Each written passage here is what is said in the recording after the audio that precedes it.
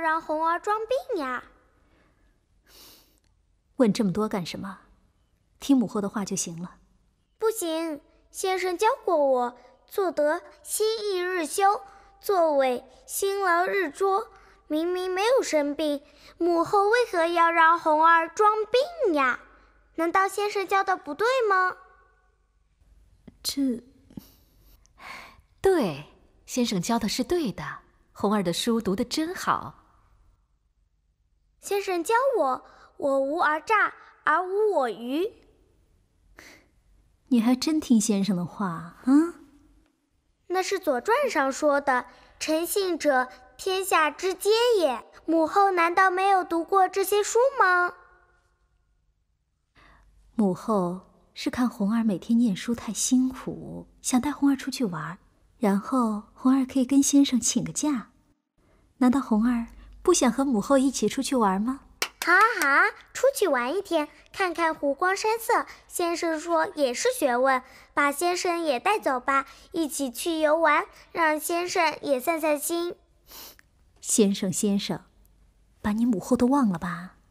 母后是母后，先生是先生。哦，对了，出去玩的时候把娘也带上。好，红儿真孝顺。好了，早点睡觉吧，明天还要跟先生一起学习呢。来，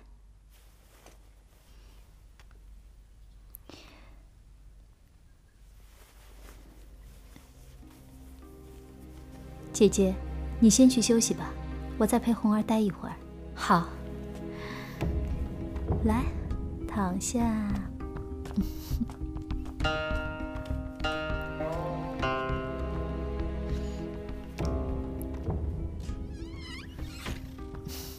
快睡吧，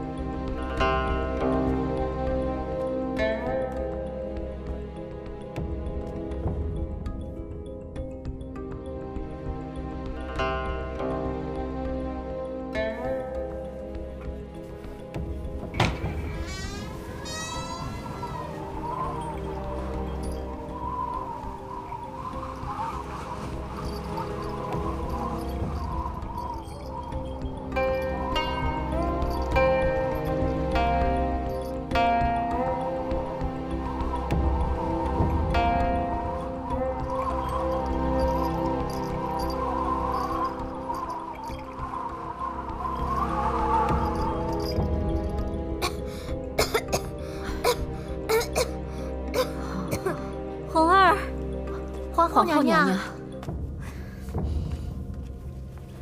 红儿，怎么样啊？红儿只觉得浑身酸痛，一直在咳嗽，而且烧得很厉害。怎么烧得像火炭一样？哎，都是我不好，昨天夜里没再过来看看，早上来的时候窗户是开着的。红儿别怕啊，太医一会儿就来了，乖乖等着，母后在这里陪你好吗？母后你去吧，娘在这里陪我就行了。好，娘在这儿陪你啊。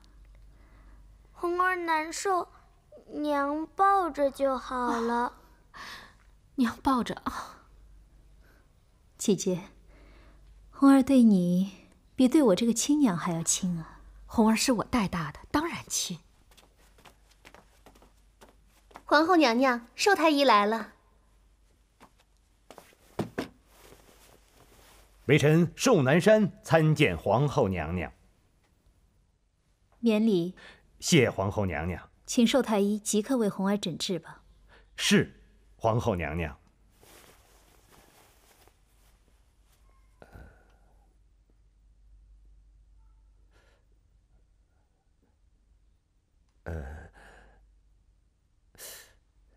大王殿下，张开口，让微臣看看。啊！启禀皇后娘娘，大王应是风寒所致的热症，微臣这便为大王开方煎药，吃过药7天方能痊愈。那就有劳寿太医了。皇后娘娘太客气了，这是微臣应该做的事。冬梅，奴婢在。赏。是。谢皇后娘娘隆恩。红儿。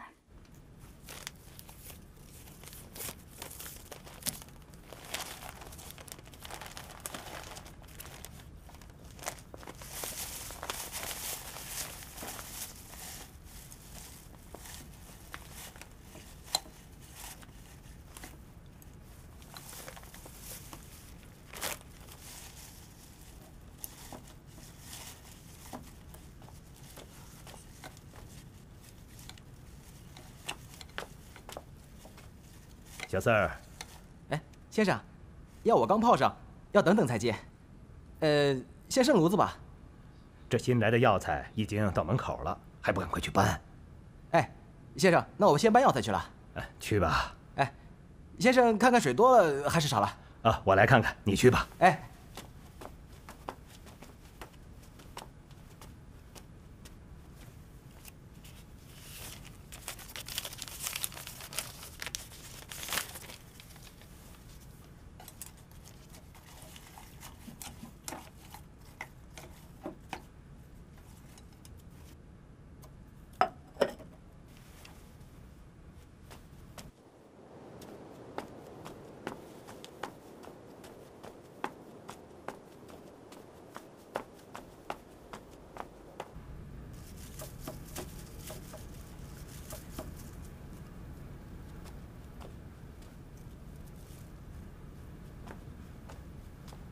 小四儿，哎，先生，你去打扫院子吧。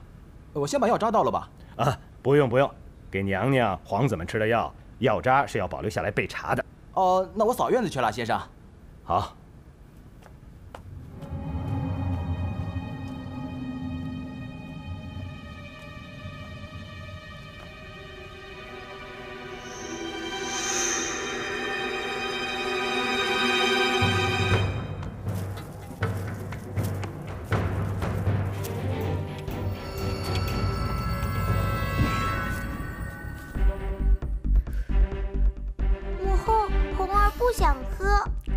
红儿听话，生病了怎么能不喝药呢？是不是？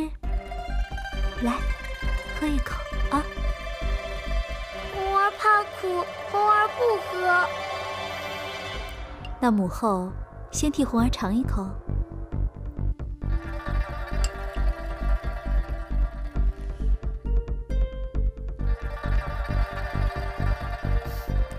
母后试过了，一点都不苦。来。红儿不信，哪有不苦的药？母后骗人。红儿，姐姐，还是你来劝红儿吧。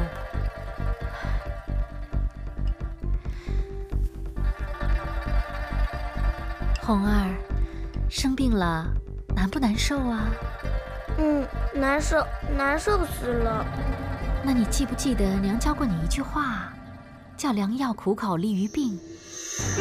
记得。药虽然苦，但只要喝了，病就会好了，就不难受了。那你喝不喝呢？喝，红儿喝。红儿真听话，娘喂你喝好吗？嗯。先生。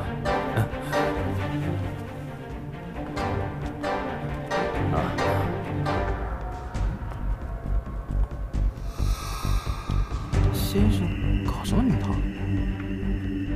姐姐的话在红儿这里真管用。谁养的就跟谁亲，孩子都这样。来，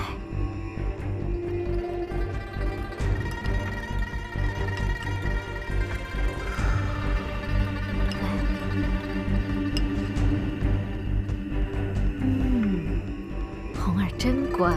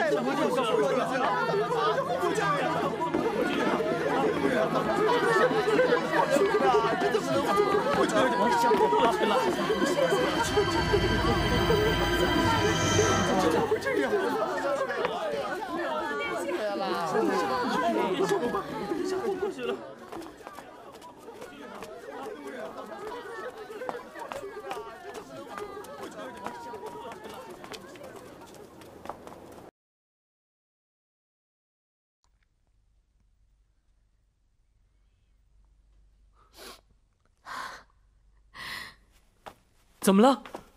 红儿怎么了？皇上，红儿，不是请太医诊治过，也喝了药吗？为何不见起色，还昏迷着呢？皇儿喝了药，病越发的严重了。是哪位太医诊治的？受太医诊治的。沈老太医，红儿这病怎么样？有生命危险吗？卑职尽力而为吧。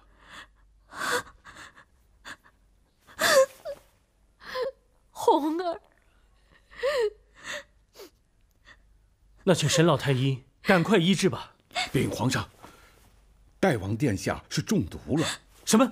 中毒？怎么会中毒呢？不知道代王殿下服的药有没有问题？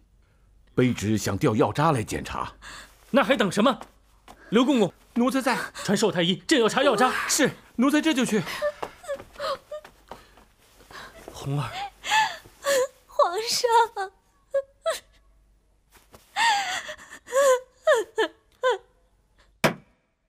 大胆奴才，你给代王殿下下了什么毒药？从实招来！回皇上，卑职没有啊。沈老太医已经验过药渣了，卑职的方子没有开错呀，皇上。你还敢狡辩？那代王殿下为何吃了你的药就中毒了呢？啊，皇上，卑职冤枉啊！刘公公，奴才在。搜他的身。搜。是。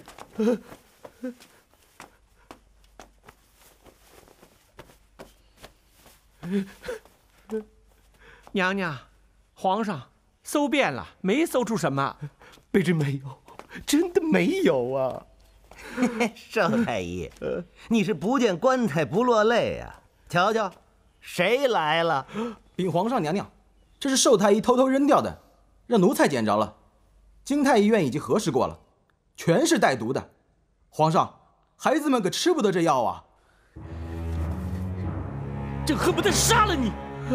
皇上，这不是卑职的主意啊！是谁的主意？谁要谋害代王殿下？卑职不敢说。拖下去，五马分尸。是。皇上饶命啊！皇上饶命啊！还不招？招！卑职招！是废皇后废淑妃，是他们逼着卑职干的呀，皇上。原来是这两个贱人，他们竟然敢谋害朕的红儿。皇上现在明白了吧？你还希望他们会悔改？朕绝不会放过他们。那就请皇上严惩这2个贱人。虽然寿太医招了，可这2个贱人的口供还没取。朕看这样吧，刘公公，奴才在。你传朕的口谕，速去冷宫。废皇后和废淑妃企图谋害皇子，罪不容赦，各责20杖。奴才遵旨，废皇后、废淑妃各责20杖。去吧。是。皇上，就这样吧，朕要去看看红儿了。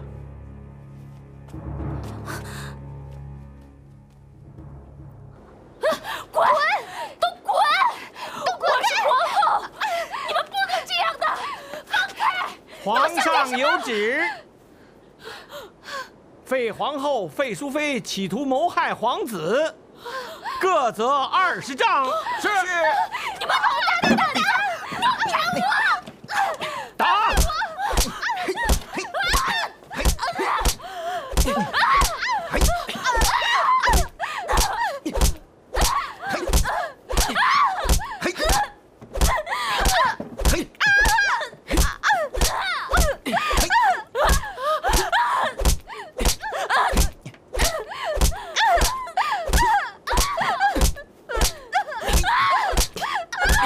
用力打！禀皇上，废皇后、废淑妃已各责20杖。他们怎么样？皮开肉绽，是在所难免啊。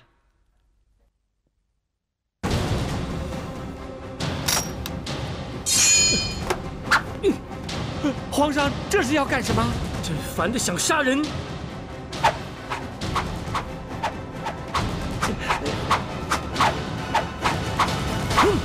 好啊，皇上终于想杀人了。朕像个要杀人的人吗？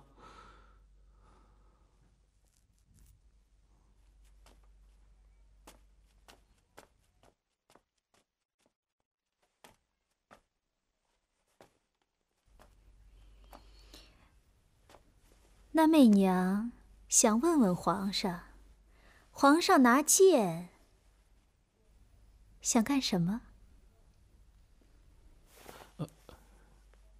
朕小时候，先皇曾教过朕一套剑法，多年不练，早忘到九霄云外了。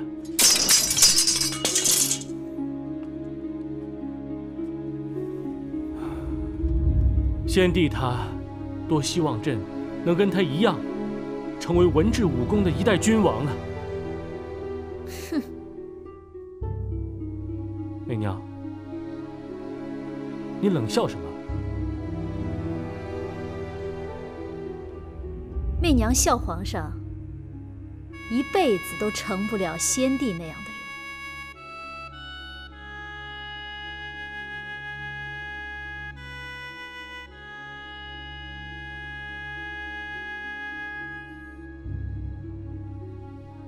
朕明白，朕确实不及先帝。不，皇上不明白，皇上本来是可以做到的，可惜皇上没有一个君王该有的刚硬的心。朕已经掌责他们了，这20棍也够他们受的，而且他们以后的日子将生不如死。皇上太糊涂了。如果皇上还想做回以前那个傀儡皇帝，媚娘无话可说。但皇上，你是想有所作为的，是想把政权夺回到自己手里的。可是皇上这样，我们眼看刚刚要到手的胜利都会被葬送的。你是说，朝中的那帮老臣会笑话朕，说朕无能？皇上，没有一点杀伐决断的痕迹，连后宫的几个女人都治不住，如何治理天下？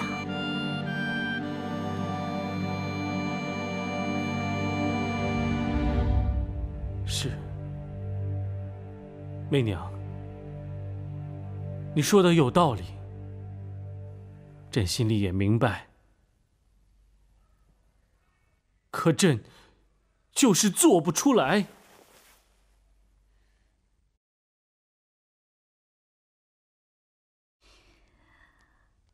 皇上，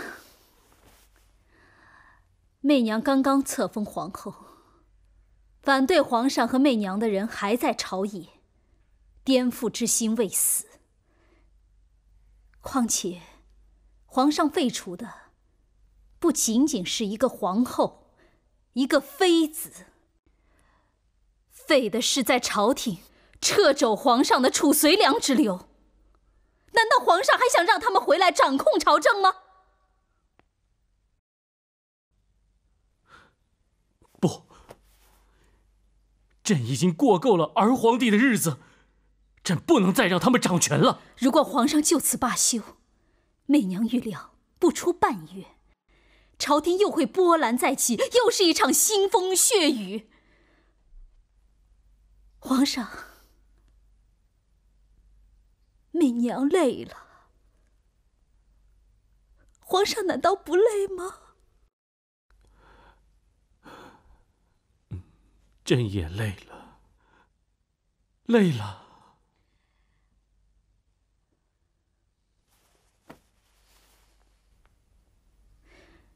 先帝的皇子皇孙还在，保不准儿，他们知道现在的皇上如此软弱，他们也会密谋废了皇上，另立皇上。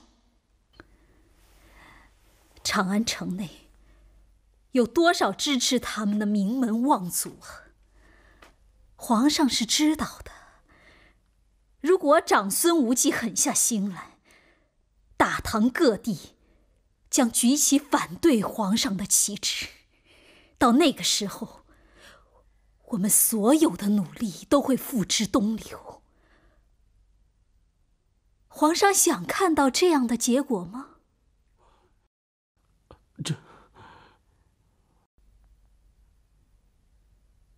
皇上，媚娘该说的话说完了。如何处置，皇上自己定夺。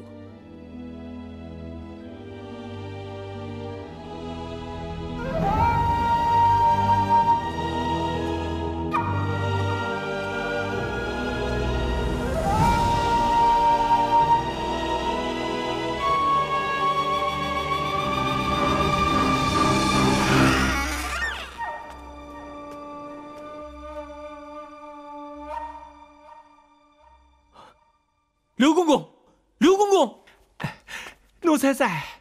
赶紧宣许敬宗进宫见朕。是。许大人，来，来。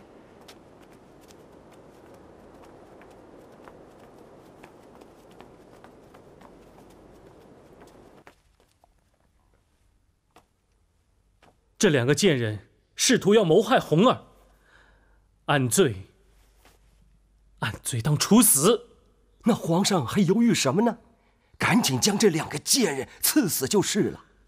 他们毕竟是先帝替朕娶的女人，朕不忍心呐。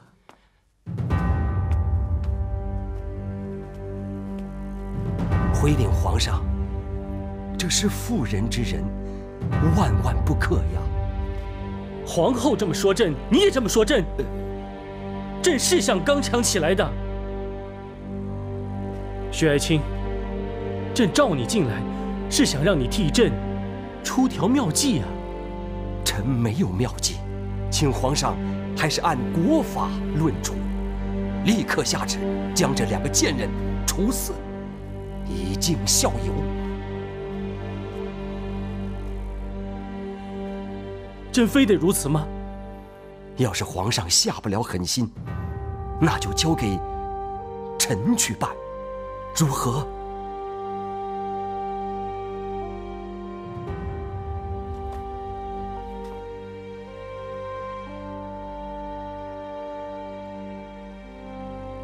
好吧，朕把他们两个交给许爱卿处置。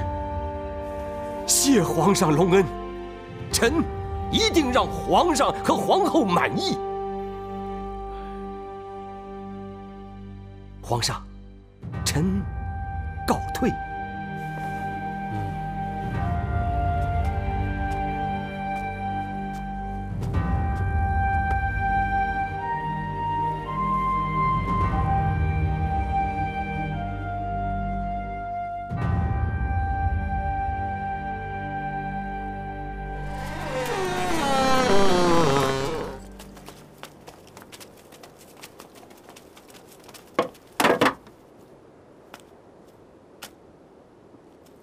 废皇后王氏，废淑妃萧氏，出来！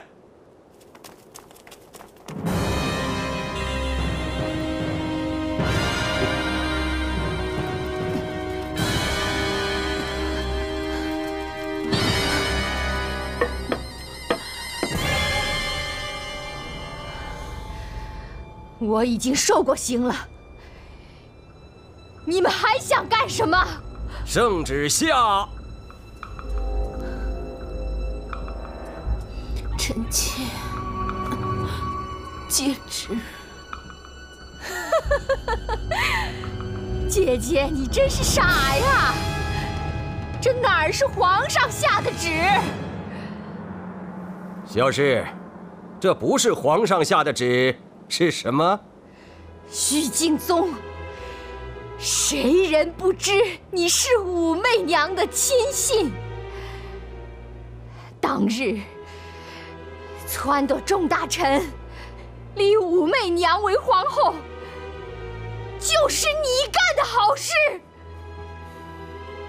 你一定是为了讨好武媚娘，假传圣旨。萧氏，你要是再抗旨的话，罪加一等。让他跪下！我不跪，不跪！跪下！王氏、萧氏，你们听好了。奉天承运，皇帝诏曰：废皇后王氏，废淑妃萧氏，身居冷宫，不思悔改，图谋不轨，罪不容赦，特赐死，钦此。皇上，臣妾与你10几年的夫妻感情，虽然没为你生儿育女，你怎么这么狠心啊？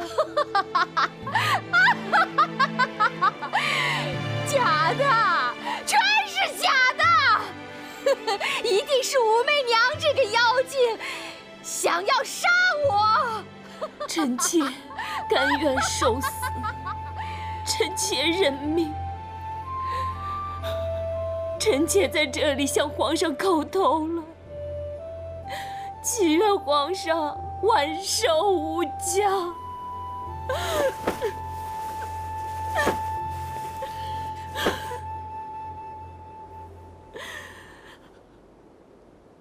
来人呐！在。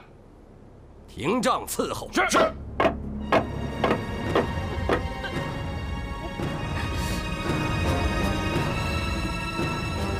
滚！我的身子既是你们碰的，我是皇上的女人，滚！皇上，你这还算什么皇上？你连自己的女人都保护不了。淑妃娘娘，趴下吧，人不过一死，要死得高贵。我不想死，我不能死，我要报仇！打呀！是。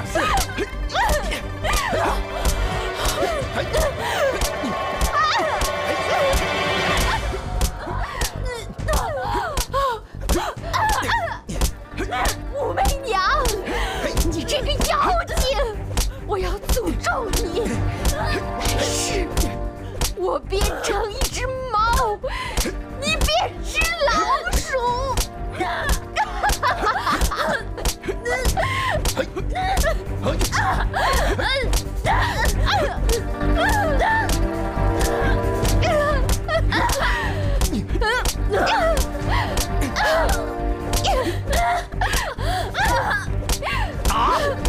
我往死里打！打，狠狠的打！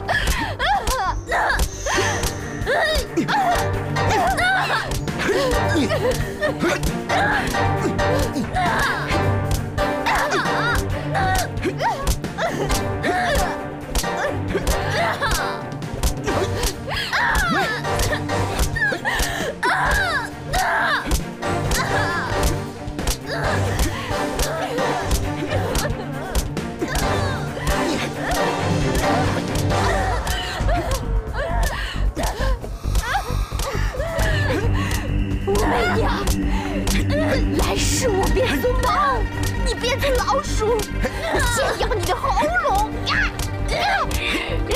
小事，你敢诅咒我皇后，让你死得很难堪，懂吗？放开！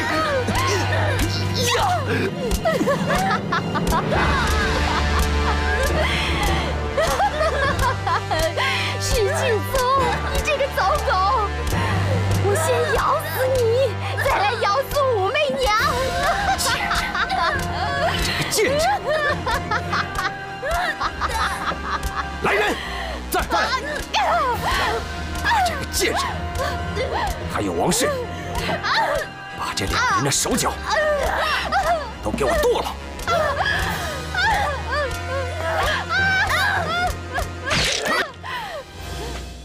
禀皇后娘娘，这两个贱人就这样给处置了。许大人，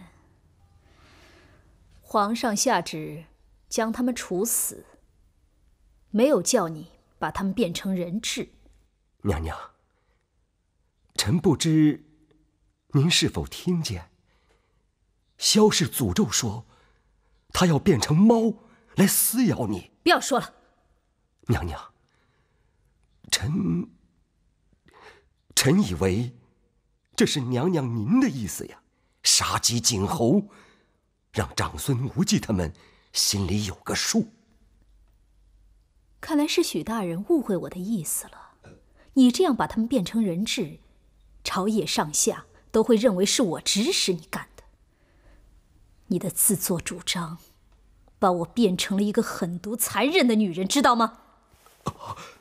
娘娘，臣该死，臣确实不知道，臣以为只要砍了这两个贱人的手脚，就等于警告了长孙无忌，将来连他们的手脚也要砍。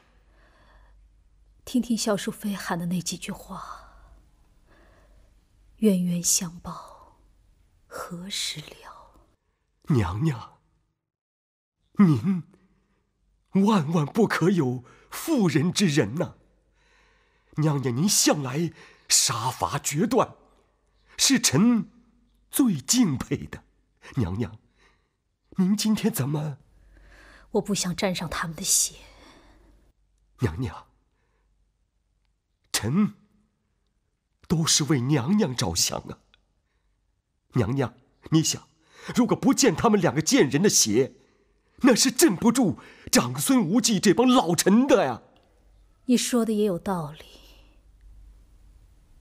要做一个胜利者，不管你愿不愿意，手上都会沾满鲜血。娘娘说的是啊。既然做了，也没有什么后悔的。天下人要怎么骂就随他们去吧。娘娘，好气度啊！您就是微臣最敬佩的娘娘。下去吧。臣告退。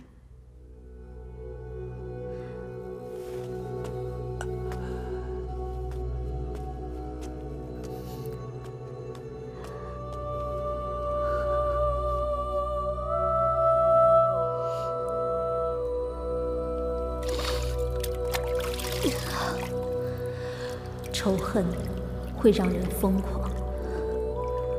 萧淑妃疯了，我不知道我是不是也疯了。我的脑海里只回想着两个字：报仇。报仇。我不会让你变成猫来咬死我的，唯有血能洗去恐惧。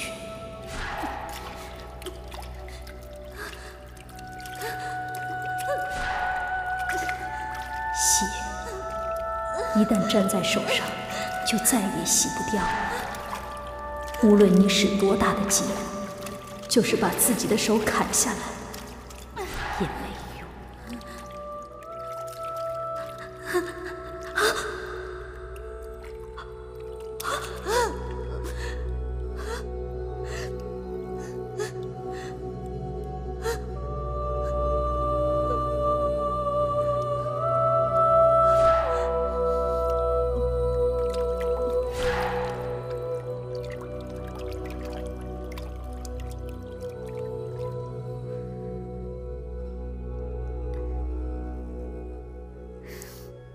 好吃吗？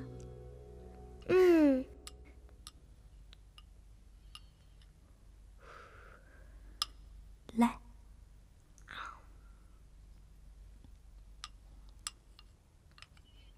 母后，红儿好像死过一次了，怎么又活回来了呢？母后的红儿是不会死的。是母后舍不得红儿吗？不仅仅是母后，天下的臣民也舍不得太子殿下呀。红儿真的能成为太子殿下吗？不是已经有一个太子殿下了吗？很快，母后的红儿就会是太子殿下了。哎，娘娘来了。姐姐，娘，红儿的病好多了。真是谢天谢地！娘，母后刚才说了，红儿马上就可以当太子殿下了。红儿以后要是当上太子啊，一定要像你皇爷爷一样治理大唐天下。不，要像父皇一样治理天下。不，父皇都听母后你的，不像个皇上。这话是谁教你的？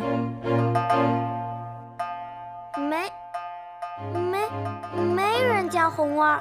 红儿看见母后替父皇打理朝政，又看见母后写的字跟父皇写的一模一样。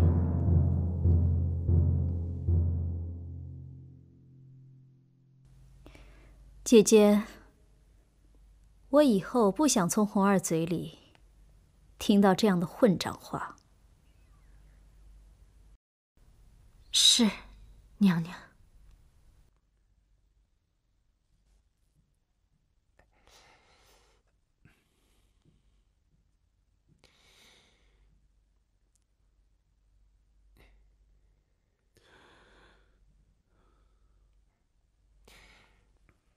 皇上，许敬宗许大人说，他是遵旨处死那2位。别说了，都是朕的错，是朕太狠心了。皇上怎么又后悔了？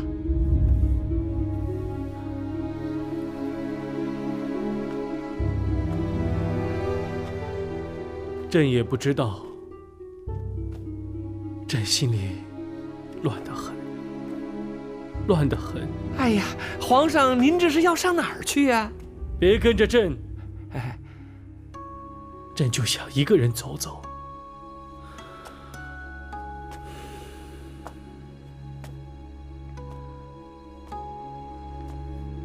你们就当皇娘到月宫里去了。你们看见月亮的时候，就好比看见了你们的皇娘。武皇后还会杀我们吗？不会的，不会的，有父皇在，他不会杀你们的，啊！父皇，你为什么这样怕他呢？父皇不是怕他，父皇是万不得已。你们还小，长大以后呢，你们就懂了。吉儿懂。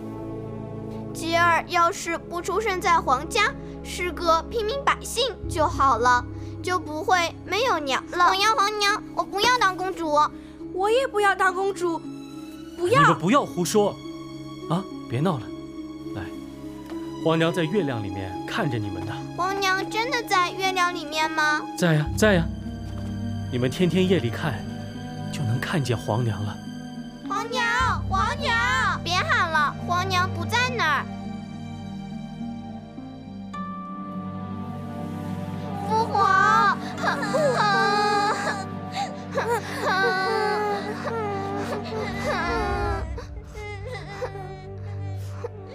娘娘，奴才刚才听人说，皇上又去看淑妃娘娘生的那几个孩子了。自己下的赐死的圣旨，这会儿又去做好人了。要不，奴才这就过去把皇上给请过来。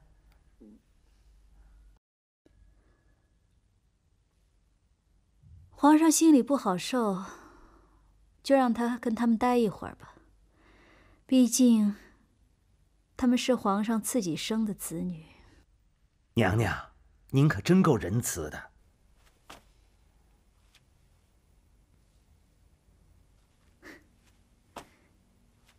仁慈，德官，在这宫里头，我学会了一样东西，那就是绝对不能仁慈。你仁慈了，说不定什么时候脑袋就搬家了。不会吧？现在还有谁跟皇后娘娘您？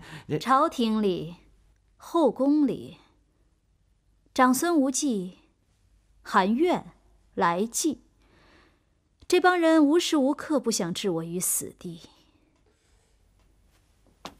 太子那儿，雍王肃节，等他们长大了，会不想要我的命吗？到那个时候，我的下场比人质还惨。娘娘，您别吓着奴才啊！所以啊，要想保住自己的脑袋，就得永远把生杀大权握在自己的手里。德官，奴才在。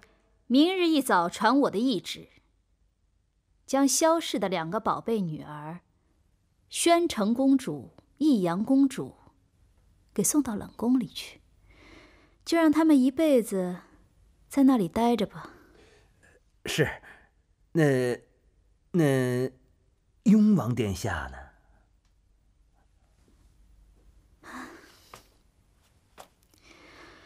雍王殿下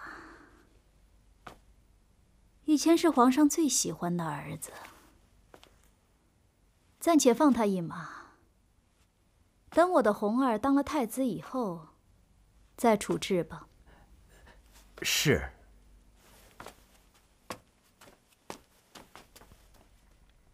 朕想做一个说一不二的君王，就非得这么狠心吗？皇上心里苦，奴家都知道。不，你不知道。王氏和萧氏按罪是该处死，朕没想到他们死得那么惨。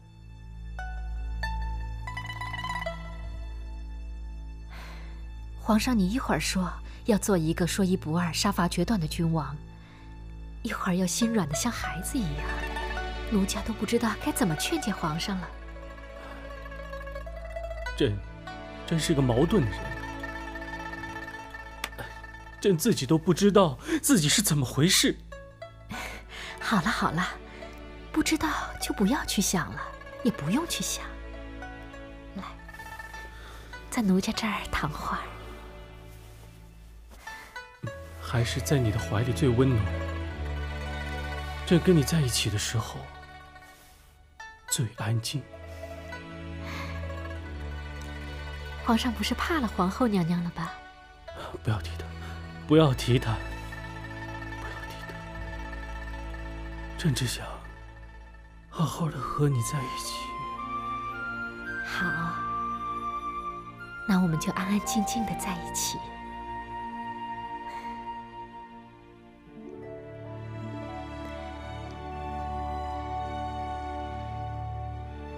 那就让我们在这儿开开心。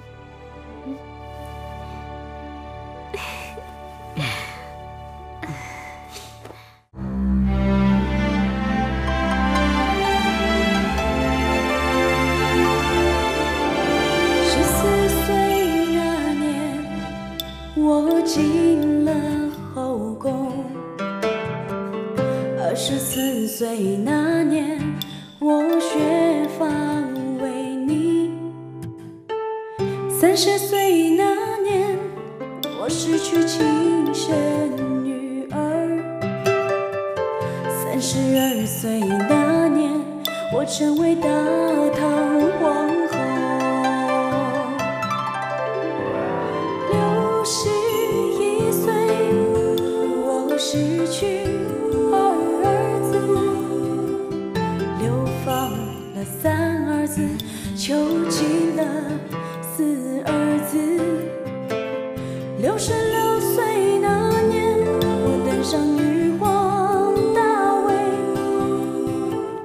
；82岁那年，我准备一块瓷杯，头的伤口也是梦游带来碧血的无言，我的君王几日存？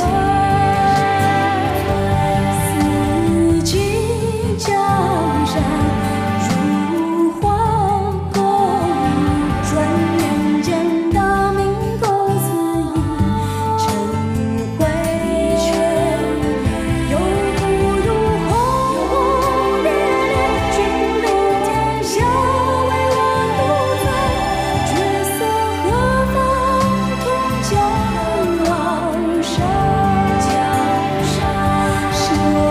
我其身，则会黎明共摧毁日中无悔。